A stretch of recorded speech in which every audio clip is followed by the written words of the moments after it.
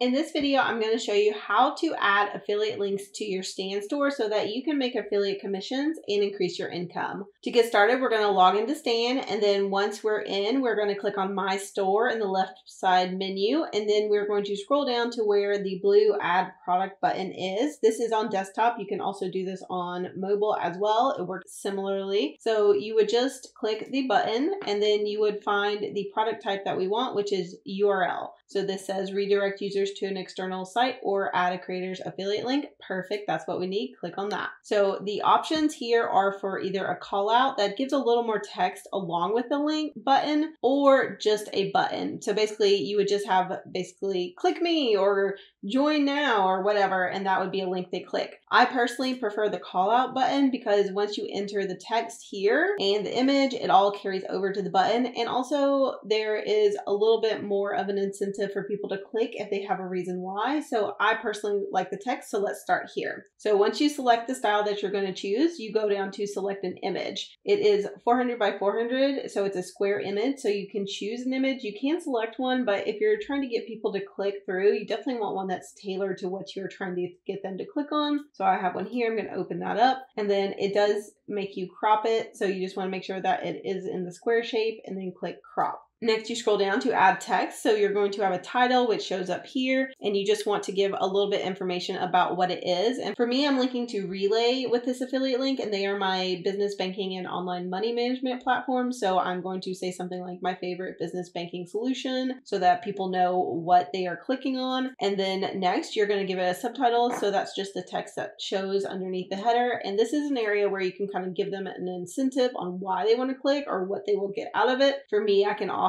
people $50 when they sign up on my link. So that's great and something I'm going to offer them right there. So if you have like a bonus or anything, you could definitely put that in the text. And then next is the button. And of course you could just say click me, or you could say something like join now, or anything that really makes sense for what the affiliate link is that you're adding. For me, I'm going to say join Relay. And then the final step is to actually put your affiliate link in here. So that's what they're clicking on. So basically you paste your URL, copy it from wherever you're grabbing it from, and then paste it here. And you're done. So basically that's what it's going to look like. And if you decide to do the button, you click on that, and it basically carries over everything you added on the call out. So it has the URL, the text, and the image. So it's really nice if you just decide to go ahead and do the call out, because you can always switch over to the button if you change your mind. But this is really kind of basic, so I personally prefer this style. So once you're ready and you think it looks good, you're going to click publish. You could also save it as a draft if you need to come back to it or change it or edit it later.